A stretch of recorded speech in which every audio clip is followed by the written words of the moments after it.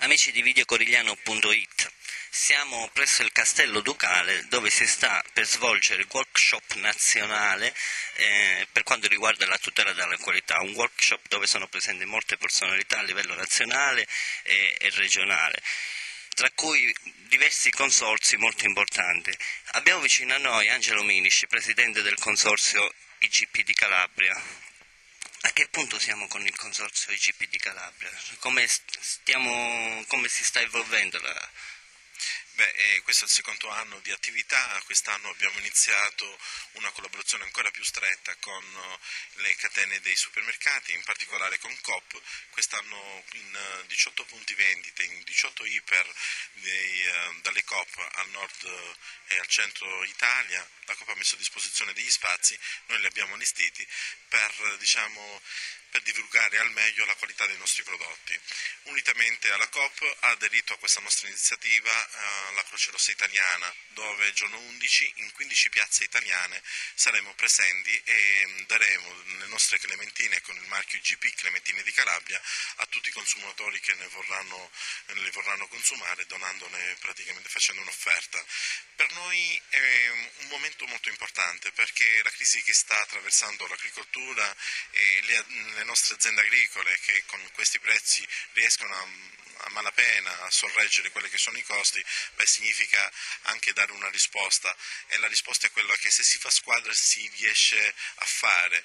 Oggi abbiamo invitato delle istituzioni italiane come il Consorzio del Parmigiano Reggiano, come il prosciutto di Parma, abbiamo l'IGP dei limoni di Sorrento e tanti altri. Questo perché vogliamo sentire anche le loro esperienze in passato e come sono riusciti a creare un marchio riconosciuto a livello nazionale e a livello internazionale. Anche noi ci poniamo lo stesso problema, arrivare a questo, e speriamo che in futuro chi vedrà il nostro bollino o la nostra cassetta IGP Clementine di Calabria dirà: ah, quelle sono le clementine di Calabria, benissimo, sono buonissime, per cui le consumo. Questo è l'augurio che ci facciamo e speriamo che questo sia di auspicio per un buon inizio. Corigliano Calabro, così come tutta la piana di Sibila, è una delle aree a maggior produzione di clementine e anche di ottima qualità, una delle migliori qualità che ci sono in Italia. Il produttore come sta rispondendo a questo marchio, a questo consorzio? Ancora ad oggi è un po' scettico, perché l'agricoltore in genere 1 più 1 deve fare 2, non si può pensare di dirgli: senti, però partiamo, perché si potrebbe dire l'agricoltore in genere, ma non solo quello coriglianese, quello un po' di tutta Italia, l'agricoltore vuole le cose certe, e le cose certe nella promozione e nella comunicazione non se ne possono dare. Noi speriamo di dimostrare quest'anno che facendo squadra si riesca praticamente a far consumare ai consumatori IGP Clementine di Calabria, di dimostrare loro che questa linea in più si può prendere, rafforzare questo marchio, e speriamo di arrivare a un futuro a un totale di prodotti bollinati, come ad esempio quelli che fanno della Val di Nonno nelle mele. Oggi ancora noi non ce lo possiamo permettere, ma un domani sarà praticamente il punto di arrivo. Però molta gente di Corigliano che mi conosce mi dice: dai ragazzi, dimostrate praticamente di fare le cose per bene, perché ora c'è voglia che le aziende devono rispondere. Io un po' per il mio territorio, un po' per la mia città che mi sta sostenendo, spero praticamente di dare una risposta positiva. Bene, la ringrazio signor Minici e auguri per il consorzio, anche perché ne abbiamo tutti bisogno in questo. Grazie. Ci troviamo adesso con Pier Maria Saccani, l'avvocato Pier Maria Saccani, segretario dell'AIGC, Associazione Lunga Italiana Consorzi Indicazioni Geografiche. Noi abbiamo un marchio IGP, che è il Clementine, il Cle di Calabria. Secondo lei è un'indicazione? Un'indicazione geografica. E secondo lei cosa ci manca ancora per il pieno sviluppo del nostro prodotto? Cioè, una volta costituito questo marchio, che comunque ha tirato qui in Calabria un po' di polemiche, in quanto è stato calato più dall'alto che non partito dal basso, come succede in altre regioni tipo l'Emilia, i vari consorzi dell'Emilia, cosa manca ancora a noi per avere uno sviluppo per il nostro prodotto? Secondo me le realtà piccole al sud devono seguire l'esempio dei grandi consorzi, devono seguire l'esempio di un consorzio parmigiano reggiano che ha 70 anni di vita e che ha fatto dell'associativismo il cavallo di battaglia, nel senso che le produzioni agroalimentari di qualità sono caratterizzate da piccole realtà che operano, sono piccoli prodotti, cooperative e devono per forza di cose mettersi insieme per raggiungere massa critica. Per cui nel momento in cui ci sarà questa consapevolezza che bisogna lavorare sotto il cappello dell'indicazione geografica dell'IGP, allora si potranno iniziare a vedere i loro frutti. Vedendo, lei vede, ha una situazione completa più o meno, anche perché il segretario appunto ha una visione panoramica di tutti i consorzi. Che possibilità c'ha di riuscire il nostro ICP?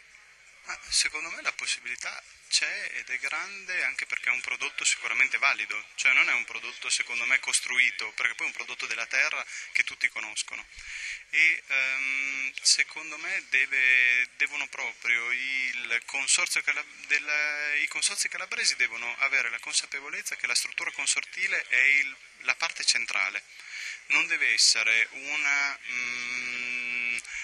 cosa inventata. C'è un consorzio di tutela riconosciuto dal Ministero che si deve occupare della indicazione geografica, non devono esserci interessi di privati, ma deve fare un'azione di tipo pubblicistico, cioè deve fare delle cose, anche imparando dai consorzi più grandi.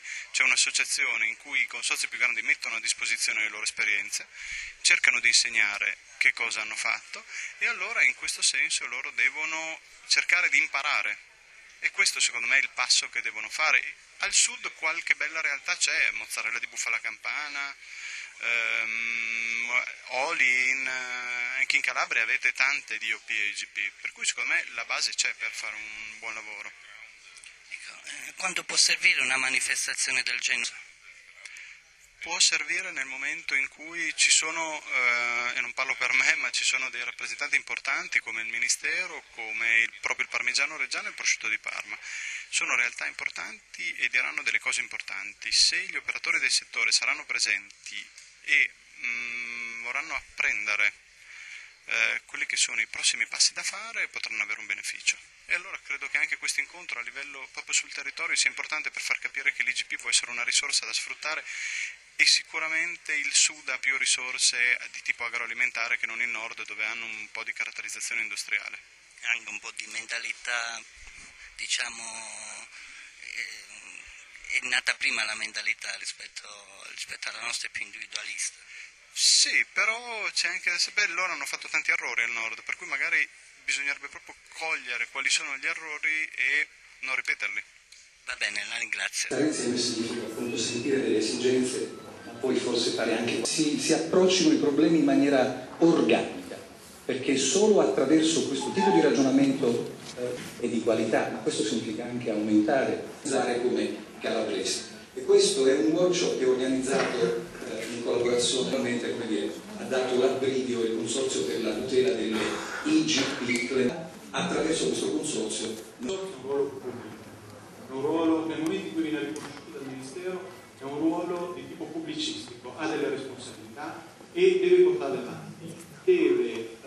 portarle avanti in maniera omogenea e anche rigida.